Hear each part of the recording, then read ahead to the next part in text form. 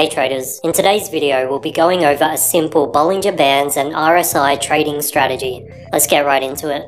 So the first step of this strategy is going to be setting up the Bollinger Bands properly. So click on Indicators, search for Bollinger Bands, and then click on this search result.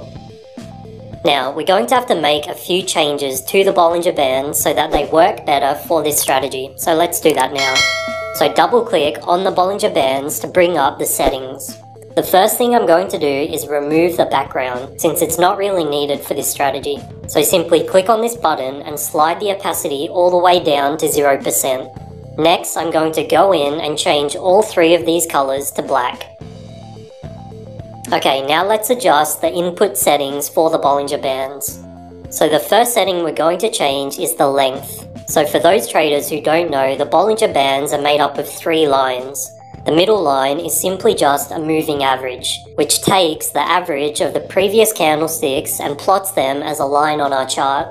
So for example, if we left the length at 20, then this line would show the average of the last 20 candles. But for this strategy, we're going to change the length to a setting of 30. The upper and lower lines that you see, which are the upper and lower bands, are controlled by this setting. This word means standard deviation. So by leaving this setting at 2, that means we have a line plotted 2 standard deviations, both above and below the moving average. For this strategy, a setting of 2 for the standard deviation will work just fine. Okay, now we have the Bollinger Band set up properly, so let's set up the RSI as well. So click on Indicators, search for RSI, and then click on the search result labeled Relative Strength Index.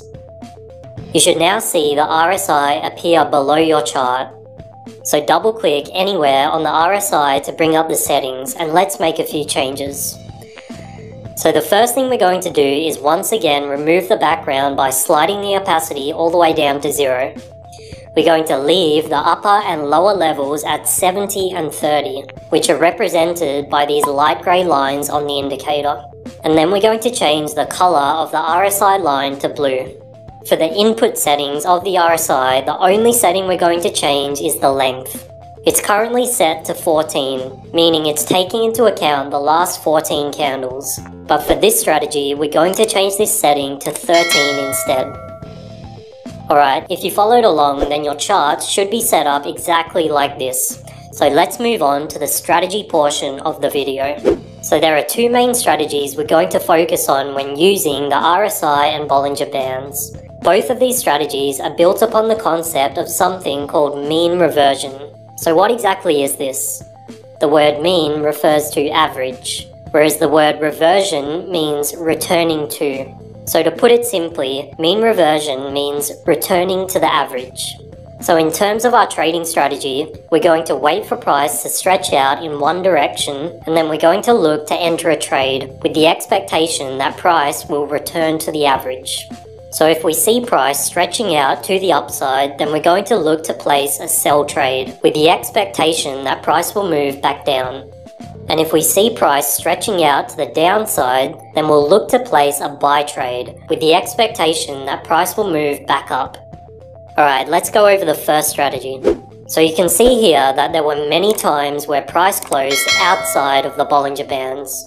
We see it happening here, and here, and here, and here, and so on. So the first step of this strategy is going to be to wait for price to close outside of the Bollinger Bands. If price closes outside of the upper Bollinger Band, then we're going to look to place a sell trade. And if price closes outside of the lower Bollinger Band, then we're going to look to place a buy trade. But this alone is not enough for us to look for a trade entry. We're going to combine this with the RSI. So after price has closed outside of the Bollinger Bands, we're going to wait for the RSI to hit an extreme level before we look for an entry. This means that if we're looking to place a buy trade, then we're going to wait for the RSI to hit at least a level of 25 before entering. And if we're looking to place a sell trade, then we're going to wait for the RSI to hit a level of at least 75 before entering. So let's go through this trade example. Here we have a strong move outside of the upper Bollinger Band, which means we would be looking for a sell trade. So we need to wait for the RSI to hit a level of at least 75 before we can look for an entry. On the close of this first candle, the RSI hits a level of 79, which means we can now look for a sell entry. But we're not going to immediately place a trade as soon as this occurs. We're going to wait for a sign on the charts that sellers are entering the market before we enter our sell trade, and we're going to use this as a form of confirmation.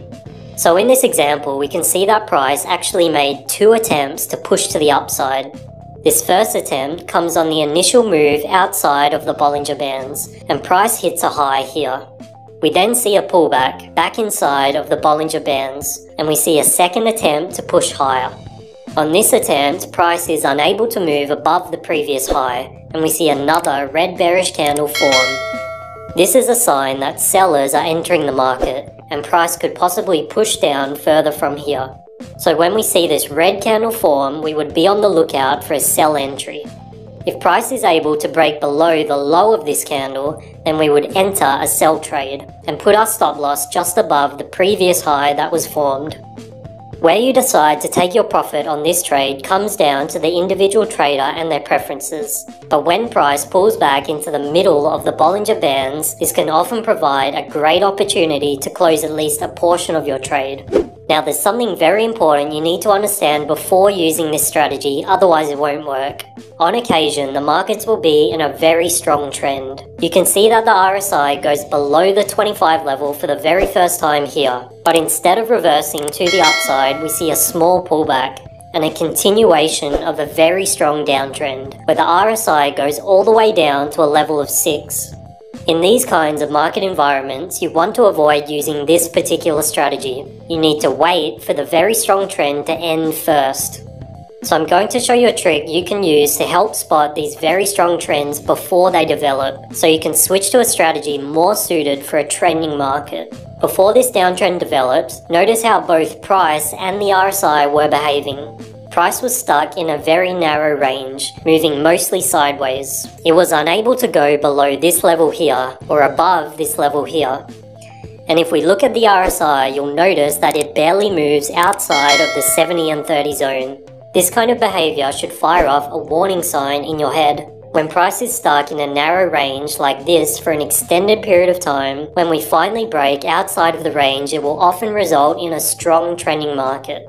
So when we see price finally break outside of the range here, you should not be looking to trade against the trend, because in a very strong trend, the RSI can easily reach a level much lower than 25 or much higher than 75. For the second trading strategy, we're going to be doing things a little bit differently. So here we have a market that breaks out to the downside and begins hugging the lower Bollinger Band. We see a loss of momentum as the candles start to get smaller and these wicks appear on the end of them.